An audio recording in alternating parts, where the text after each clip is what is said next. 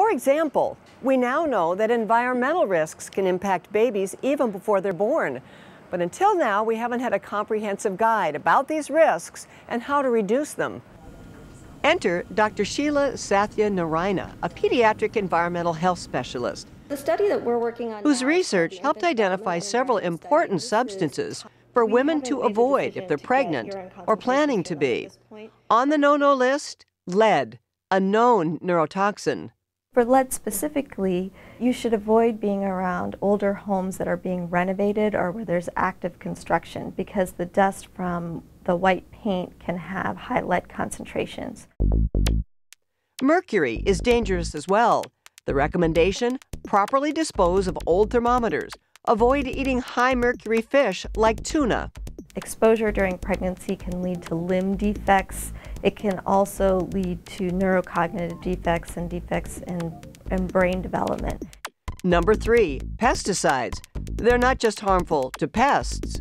Pesticides are definitely known neurotoxins, and they can be toxic to the developing fetus and cause neurodevelopmental effects as well.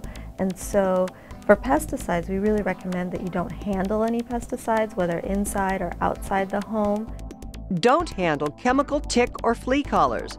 Buy organic produce when possible, plus avoid certain plastics with chemicals associated with reproductive abnormalities. Plastics number 3 and number 7, so if you just look at the recycling code on the bottom of your plastics, number 3 can contain phthalates and number 7 can contain bisphenol A, and so those are plastics you can just choose to avoid.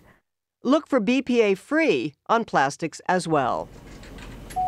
That's a lot to process, but Dr. Sathyanarayana hopes this latest research will be used by both healthcare providers and expectant parents to give babies a healthy start. So there truly are ways to reduce exposures that have been proven to be effective.